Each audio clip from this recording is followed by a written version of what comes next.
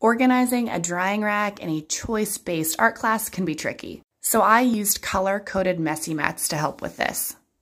Start by laminating 12 by 18 sheets of construction paper in various colors and assign one color to each of your class periods for the day.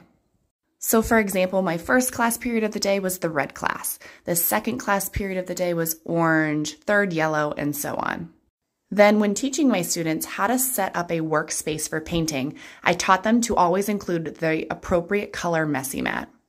And when I taught them how to clean up their painting workspace, I also taught them that they need to include the appropriate colored messy mat. This made it easier for them to carry their wet work to the drying rack, but it also made it easier for me the next morning when removing work from the rack. All I had to do the next morning was take all of the red work and put it into the 9:15 folder from the day before. Same thing with all the other colors. Hope this helps.